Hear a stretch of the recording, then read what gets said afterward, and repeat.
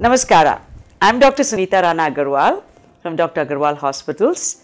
We are located at 15 Eagle Street, Langford Town, Bangalore 25, India.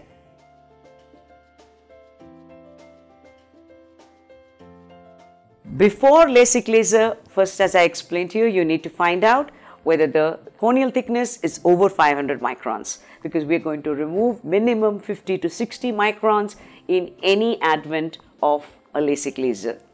Second, we're going to find out if there is astigmatism. That means the eye, which should be round, has become something like a football or something like the backside of a spoon. So it's long in one axis and short in the other. These are some things that we need to know before a LASIK laser surgery. And the third element is dryness of the eye. During the LASIK laser surgery, most patients today, their eyeball pressure has to be stepped up. When we step up the eyeball pressure, we put a suction ring.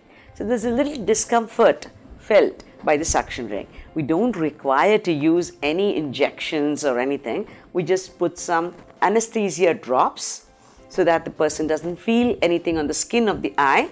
We put a suction ring, take the pressure up to about 37 millimeters of mercury.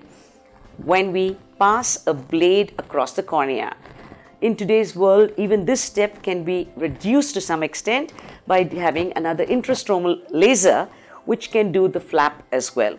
Now we flap up the cornea, use the laser on top of the substance of the cornea, and then we flap it back. So when we flap it back, that's when we can take off that suction ring. This technically would take less than 5 minutes to do, less than that.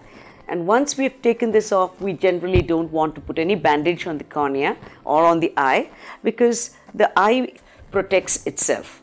So we don't want any bandage. We leave the patient with just some cooling glasses and the patient can go home.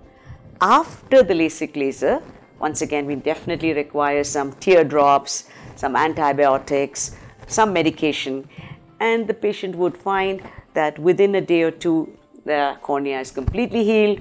They are already fine to go.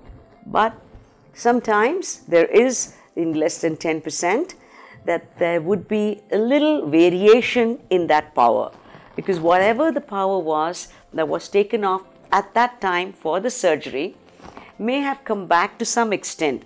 There will always be that little 9/10 that Mother Nature would do.